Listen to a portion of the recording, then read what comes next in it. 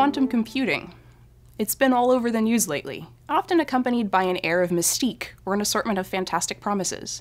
But what does quantum mean in the context of computer hardware? What distinguishes a quantum computer from a regular one? What does a quantum computer look like? How do we build it? My name is Marissa Giustina, and I'm a research scientist in the Google AI Quantum Hardware Lab. I'd like to unpack those questions, and hopefully, in about 5 minutes, the term quantum computer will have just a little more meaning for you. We're working to build devices that we can interact with, that is, devices we can control and read out, which behave reliably according to a simple quantum model. In other words, we're building quantum computing hardware. Quantum hardware can be used as a tool for approaching certain kinds of computational problems. So, our ongoing efforts are both to develop the hardware and to develop algorithms that leverage this hardware. Let's start with the first question. What does it mean for hardware to be quantum? For that, we'll talk for a moment about quantum mechanics. A model is the physicist's tool to make predictions about what will happen when we put the universe into a certain configuration and poke it in a certain way. For example, if you'd never built a skyscraper before, you might make a Lego version before building at full scale. That's a model. Models can also be expressed in the language of mathematics. The most fundamental model of nature we know was developed in the early 20th century and is known as quantum mechanics. The word mechanics refers to the mechanisms by which things happen. The word quantum refers to discrete quantities of energy or some other physical quantity. Within quantum mechanics, energy comes in packets, sometimes called photons, and you cannot have fractional packets. So, what's a quantum object? People sometimes think of a quantum object as being tiny, and a quantum leap as being large. However, the word quantum doesn't dictate an object's size. Actually, a quantum object is one that relates in a well-defined way to a single quantum of energy. For instance, the photon I mentioned before is a quantum object. A photon is a single particle of energy. Similarly, atoms are quantum objects. An electron flying around an atomic nucleus may be excited into a higher orbit only by a particular quantum of energy. There's no halfway point between the lower orbit and the upper orbit. If the wrong energy is provided, there simply isn't a corresponding orbit for the electron to land in. In a nutshell, a quantum object is one whose observable behavior reflects that nature only offers energy in discrete packets. Now, on to the next question. What differentiates quantum computing hardware from a regular computer? In essence, quantum hardware lives in a richer world than its conventional counterpart. Let's consider a simple, abstract quantum object, which is entirely described by the fact that it can be in one of two different energy levels. Let's call those levels 0 and 1. You can interpret those brackets around the 0 to mean this is a quantum energy level called 0, and likewise for the 1. Here, for example, is a quantum energy state named psi. Recall the classical bit of information, a switch that can take one of two values, 0 and 1. Because of the apparent similarity between our quantum object and that classical bit of information, we call this quantum analog a quantum bit or qubit. One peculiar feature about quantum mechanics is the existence of superpositions. A superposition is like a special mixture of the energy levels 0 and 1, where the weight of each energy level is given by complex constants C0 and C1. If we measure the energy of our qubit, we will sometimes observe 0 and sometimes 1, where the value of sometimes is given by the constants. An individual measurement will yield an outcome of 0 or 1. There are no other options. But before the measurement occurs, we know at most the chances of getting a 0 or a 1. We can't know the actual outcome for sure until we measure it. Therefore, when we want to talk about the energy state of the qubit before we've made the measurement, we use this superposition to represent that the qubit hasn't decided yet which outcome to display, even though the chances of getting each outcome are fixed. Now, even admitting that this superposition business is a little unusual, we can accept that it's easy enough to represent one qubit. We just wrote it down right there. Thinking about more qubits gets increasingly difficult. Suppose we add a second qubit. If these were conventional switches, we could think about each switch independently, but qubits are different. Just as one qubit can be in a superposition state, two qubits can share a superposition state, where, for instance, the measurement outcome is unknown but will certainly be the same for both objects, or opposite for both objects.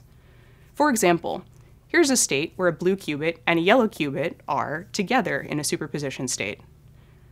Here, they're correlated to each other. Before the measurement, it cannot be known whether the blue qubit will turn up 0 or 1, but a measurement of both qubits will certainly always give the same answer for each. Similarly, in this case, measuring the blue and yellow qubits will always give opposite outcomes.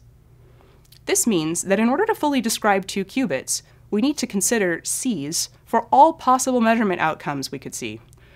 To describe 3 qubits, we need 8 Cs. Describing 4 qubits takes 16 Cs, and so on. Each time we add another qubit, it takes twice as much information to describe the whole pile of them. That is the crux of what differentiates quantum hardware.